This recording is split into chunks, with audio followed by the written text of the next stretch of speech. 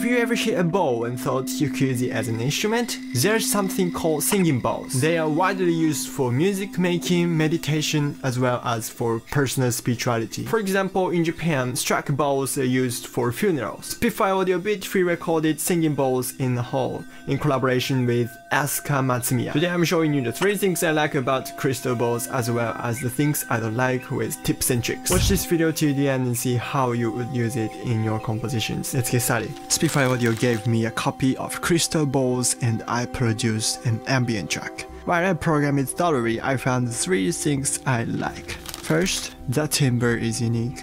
As I mentioned in the beginning, it has spiritual quality.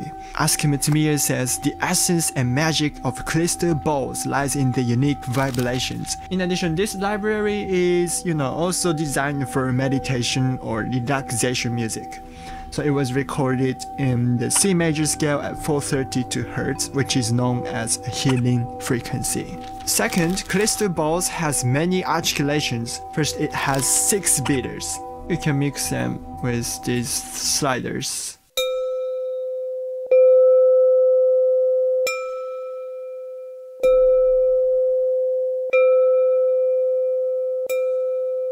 It has 2 shorts and 3 longs.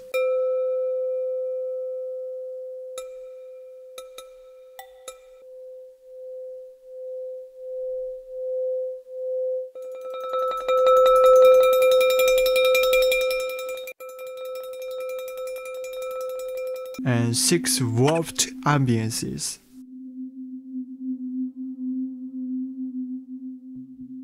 In addition, it has 2 tuning forks.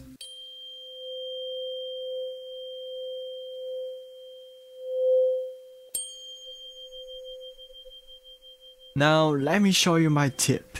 You can automate the signal of each beater, thus I made a drone with morphing sounds.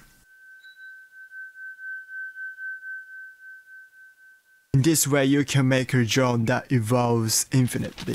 Last but not least, warped patches are nice. The long patches are good for drones. On the other hand, I use the warped patches for ambience.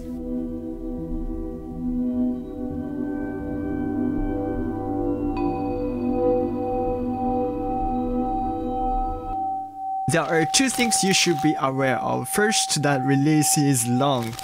Yes, there's something that resonates. Now, make sure to shorten the release when you program it, or it will resonate nearly forever. Or you can also bounce them. Second, it has no mic mixes. Well, realism and flexibility may not be the purpose of this library. However, I always appreciate multiple mic mixes like close, tree, room, etc. I'm gonna break down this track in another video, but I found, Spitfire Audio cinematic sample libraries work very well with the sound of crystal bowls. If you like Spitfire Audio the style, I really recommend it. I don't have any other library that has singing bowls or these kind of spiritual sounds, so I think it's a must-have for spiritual scores as well as relaxing music. How was it? Let me know how you would use it in your compositions. Again, I really like this library. I would use it for textures and drones, it's very useful. If you want to know more about sample libraries I use, please watch this video. Thank you so much for watching till the end. If you can dream it, you can produce it.